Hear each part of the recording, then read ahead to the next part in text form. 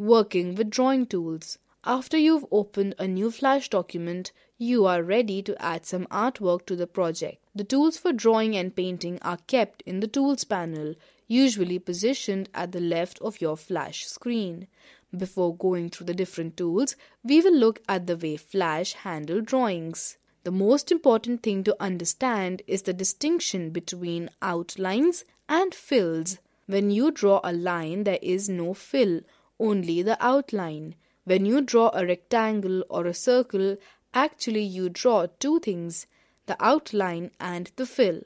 Unlike most other programs, Flash doesn't automatically combine these two into one object. The vector graphics you create can be edited at any time. When you edit a vector graphic, you modify the properties of the lines and curves that describe its shape. You can also move, resize, reshape and change the color of a vector graphic without changing the quality of its appearance. Vector graphics are resolution independent. That is, they can be displayed on output devices of varying resolutions without losing any quality. The use of these tools are: Pencil tool. To draw with pencil tool, follow these steps. Select the pencil tool and bring the mouse pointer on the stage. Click and drag the mouse on stage to draw freehand shapes. You can press the Shift key while dragging to draw straight lines in vertical or horizontal directions. Note, using the Property Inspector, you can specify a stroke, color, line, thickness and style. If Property Inspector is not visible on your screen, press Ctrl plus F3. Select a pencil mode under Options in the Tools panel. To draw straight lines, select Straighten. To draw smooth curved lines, select Smooth. To draw freehand lines with no modification applied, select Ink. Lines drawn with Straighten, Smooth and Ink mode respectively. Line tool. The line tool is used to draw straight lines.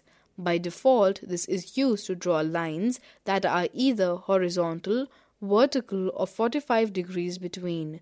To draw line, follow these steps. Click on the line tool to select it. Take the mouse pointer to the stage or work area. Click and drag on the stage to draw a straight line. You can press the Shift key while dragging to constrain possible angles from the line. Selection tool. Selection tool is the most common tool used to select any item on the stage. The selection tool can also be used to alter shapes. Moving a line. You can move a line with the mouse. Follow these steps. Click the selection tool. Select the line by clicking once on it. Click on the line and hold down the left mouse button. Move it to the new position. Alternatively, you can press the arrow keys on your keyboard to move the line. Curving a straight line. You can turn a straight line into a curve with the selection tool. Follow these steps. Make sure the line is not selected. To do this, click somewhere on an empty place on the stage. Select the selection tool. Click on the line and drag with the help of left mouse button. Release the mouse button and curved line formed. Primitive objects. Primitive objects are the shape that you can edit their characteristics in the Property Inspector. You can precisely control the size, corner radius and other properties of the shape at any time after you have created it. Draw rectangle primitives. To select the rectangle primitive tool, click and hold the mouse button on the rectangle tool and select the rectangle primitive tool from the pop-up menu. To create a rectangle primitive, drag with the rectangle primitive tool on the stage. To draw squares, use Shift plus drag. With the rectangle primitive selected, you can use the controls in the Property Inspector to further modify the shape or specify fill and stroke colors. Draw oval primitives.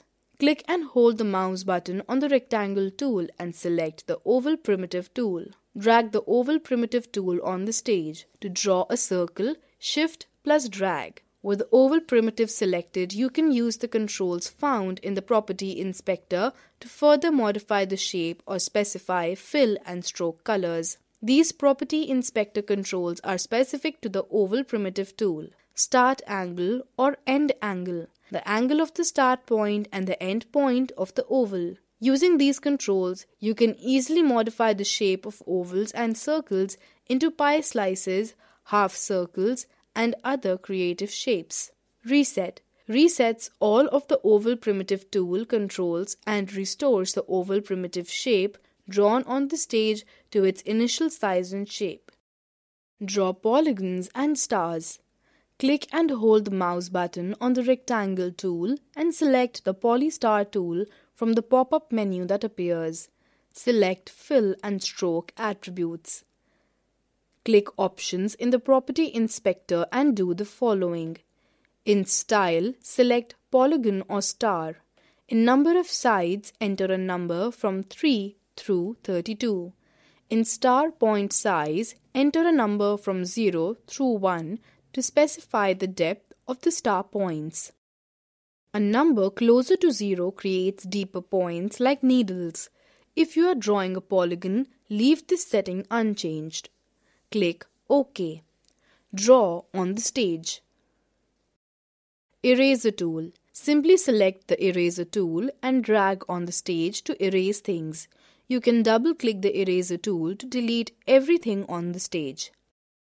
Ink bottle tool. The ink bottle tool lets you to change the stroke color, line thickness, and style of lines or shape outlines. This makes it easier to change the stroke attributes of multiple objects at one time. Select the ink bottle tool. Choose a stroke color. Choose line style and line width from the stroke panel. Click the object on the stage to apply the stroke modifications. Paint bucket tool. The paint bucket tool fills enclosed areas with color. It can fill empty areas and change the color of already painted areas. Select the paint bucket tool. Choose a fill color from the color toolbox.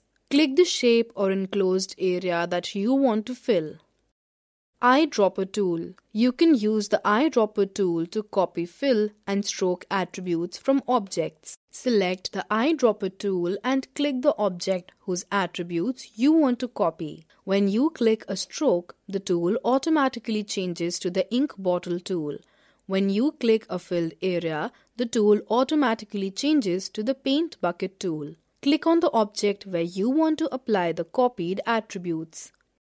Pen tool. The pen tool allows you to create complicated shapes with curves that may be modified with a great deal of control. Use the pen tool to create strokes that are Bezier curves. You can create straight or curved line segments and adjust the angle and length of straight segments and the slope of curved segments.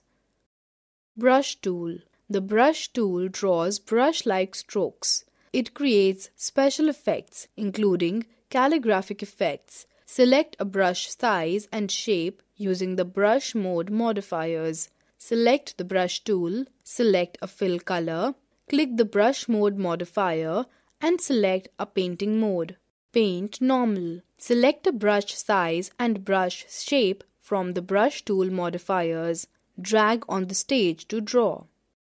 Saving a Flash document. Click File and then Save or press Ctrl+S. Select the location to save the FLA file on your hard disk. Name it as Adobe Flash Data.fla and then click Save. Opening an existing Flash document. Click File and then Open or press Ctrl+O. The dialog box appears. Select the folder and the file .fla and click on Open button. Closing a Flash document. Click File and then Close or press Ctrl+W.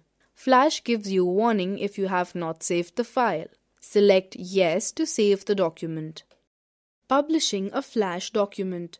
When you have finished authoring your FLA file, you publish it. Click File and then Publish or press Shift+F12. This generates a compressed version of your file with the extension .swf. This SWF file can be played in the web browser or as a standalone application using Adobe Flash Player.